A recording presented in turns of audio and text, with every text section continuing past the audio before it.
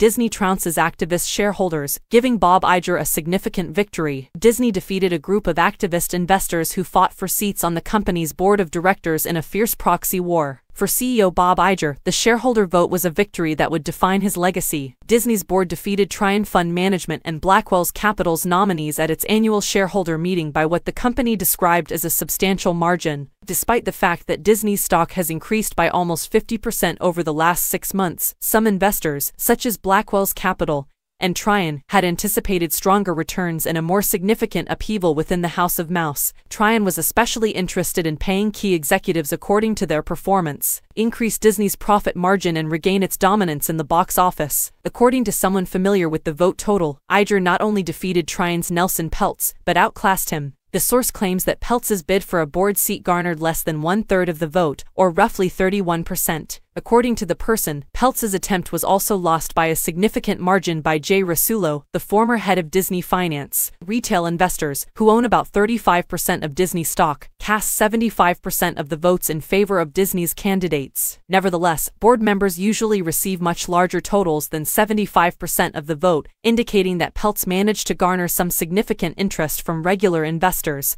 Peltz invested a significant amount of money in the fight, so it was unexpected that he didn't come close to securing a board position. This is by far Peltz's biggest setback in a proxy battle, the vote takers said. In a statement following its loss, Trian expressed its disappointment with the result but expressed gratitude for the support and dialogue we have had with Disney stakeholders. The statement stated, "We are proud of the impact we have had in refocusing this company on value creation and good governance. We'll be keeping an eye on the company's performance and its sustained success."